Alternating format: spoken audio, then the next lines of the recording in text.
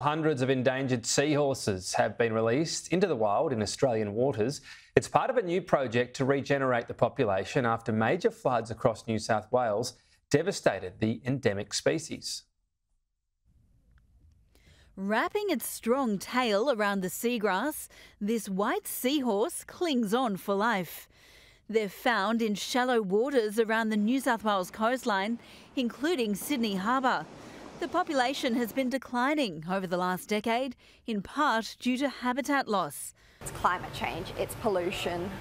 Unfortunately, these guys are quite sensitive and they're being battered with a number of issues right now.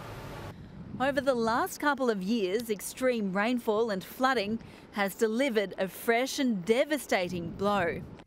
Numbers have dropped by more than 90%.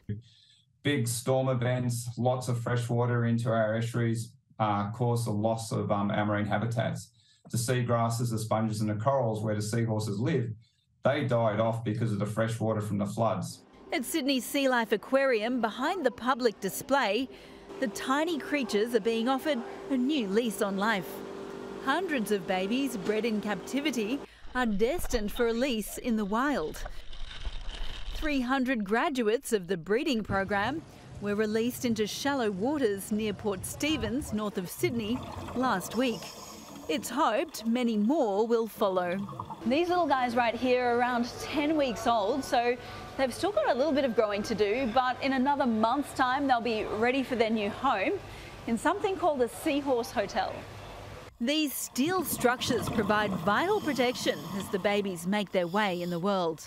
When we release them onto these habitats, we're finding that they like to stay there. They've got like a good group of mates that they can hang out with. The habitats provide food and camouflage for them. Long term, the goal is to recover the natural habitats that have been lost. In the meantime, these artificial homes offer their best hope for survival. Rhiannon Elston, Sky News Weather.